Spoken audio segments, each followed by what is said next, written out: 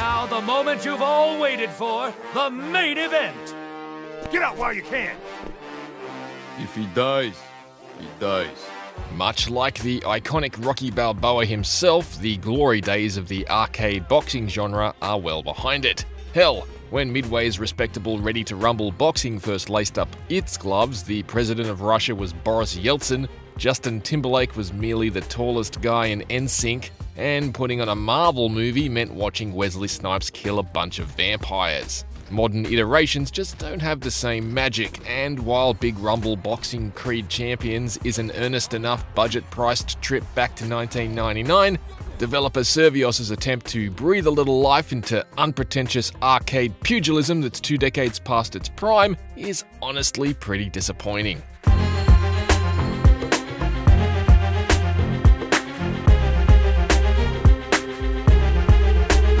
This is actually Servios' second licensed boxing game based on the Rocky and Creed film saga. Its first was 2018's well-regarded VR game Creed Rise to Glory. Unlike Creed Rise to Glory, however, Creed Champions is an entirely non-VR experience, and the two games have little in common beyond the same modest array of uninspiring and cliched fantasy boxes that Servios has recycled from Creed Rise to Glory. Can't believe it. Creed Champions' take on the sweet science is simple enough to understand, with a straightforward 2-button approach to strikes, a single button for special punches, and a button to block, which doubles as the button to slip punches and land counters if you time it right.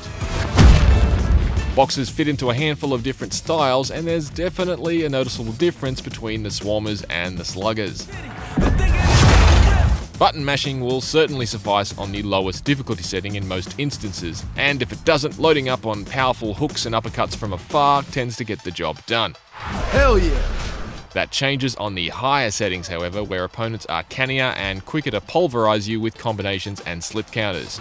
Here, you must play more strategically by dodging, answering your opponent's attempted counterpunches with instant counterpunches of your own, and making doubly sure they're committed to throwing a punch at you before activating your special attack, which will prevent them from being able to block it.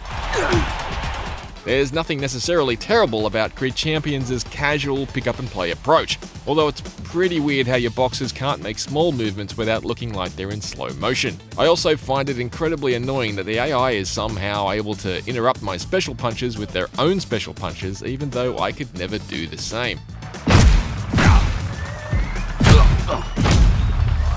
It's also pretty irritating that the AI is almost always able to get up milliseconds before the 10 count after 3 knockdowns, while getting up after a 3rd knockdown for me was rare, as it requires woodpecker-like reflexes that threaten to turn my thumb to dust. 8, 9, 10.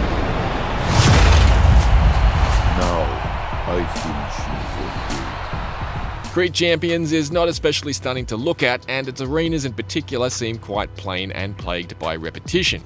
For instance, sure, the pictures on the wall at Delphi Gym seem authentic, but the same pictures are on every wall. It's a simple thing, but it gives you an idea of the level of attention to detail you'll find throughout. The bigger problem, however, is really the startling lack of things to do. Arcade mode features individual arcade towers for each character, although as a Rocky fan, the only ones I found mildly interesting were for the official movie characters like Rocky and Apollo, and I've absolutely no desire to ever play them again. Rocky's story doesn't even cover all the films up until Rocky Balboa and his bout with Mason Dixon. It just stops at Rocky IV. I must break you. Even Ubisoft's Rocky Legends in 2004 included Rocky V's brawl with Tommy Gunn. The story segments play out in text boxes accompanied by simple grunts and exclamations, alongside a stock pose from the boxers in one of a limited set of emotions.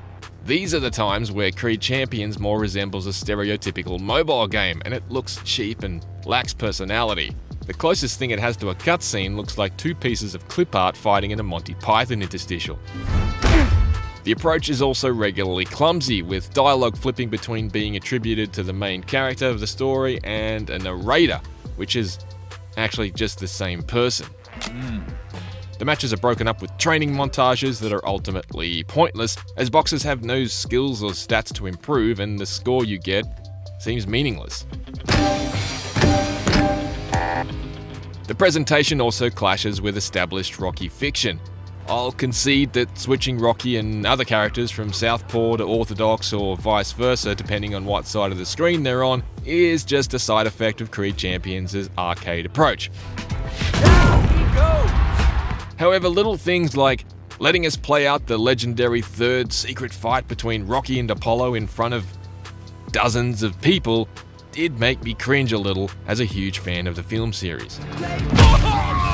Outside of arcade mode, all Creed Champions has is a versus mode where you can fight individual bouts against the AI or a friend, and a training mode. With no online functionality, however, all training mode can do is help you be better at Creed Champions than the people who either already live at your house or are willing to visit. You can eat as much lightning as you want, but if you're just gonna crap thunder all over your mates, I doubt they'll want to play Creed Champions with you for long. That's how winning is done! There's a smattering of objectively incredible music lifted from the movies, but the little other music that's been included pales in comparison to the likes of Bill Conti and Survivor and gets repetitive almost instantly. Better run!